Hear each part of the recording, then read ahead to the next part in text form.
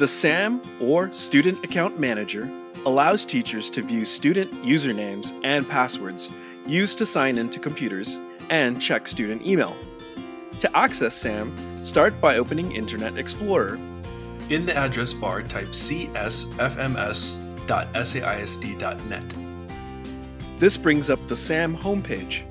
From here, use your SAISD email username and password to log in. Once inside, you should see a class roster that lists the names and usernames of your students.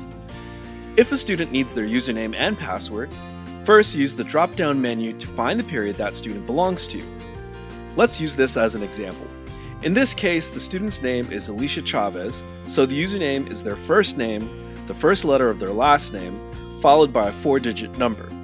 Alicia's username is Alicia C1000. Her password would be her ID number followed by the 3-digit campus number. If the student is new to the campus, then use this instead. Her password is her first initial capitalized, followed by her last initial lowercase, followed by the student ID number.